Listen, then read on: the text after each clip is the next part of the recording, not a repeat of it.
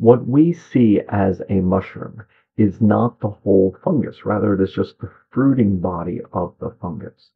Tiny spores germinate to form microscopic filaments known as hyphae, and these hyphae, under the right conditions, will then form the mushroom, which is a fruiting mass to disperse spores and start the cycle once again.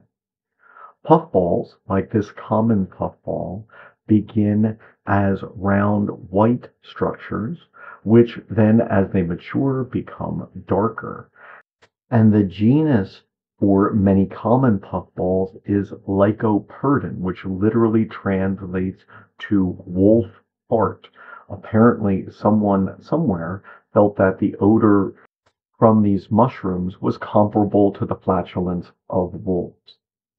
As these puffballs mature, they become less edible. Some people do forage for puffballs, but great care must be taken because they become less edible as they age. And there are poisonous mushrooms which go through an early stage known as a button phase in which they resemble puffballs. As the puffballs mature, they tend to darken and their outer skin becomes thinner and can then develop the hole through which spores can be released. Anyone who were to, say, touch or contact a puffball would release spores, but they can also be released by falling raindrops.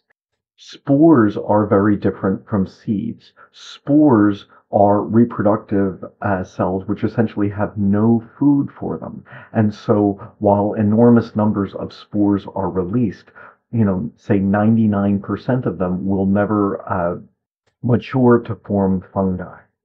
One should take care because apparently dogs have actually died by inhaling too many spores, and apparently some humans have gotten sick by deliberately trying to inhale large quantities of puffballs, which they compressed. The resulting illness, which could result in hospitalization as fungi attempt to grow in one's lungs, is known as lycoperdenosis, or literally wolf fart disease. So please try to refrain from inhaling large quantities of puffball spores to avoid this fate.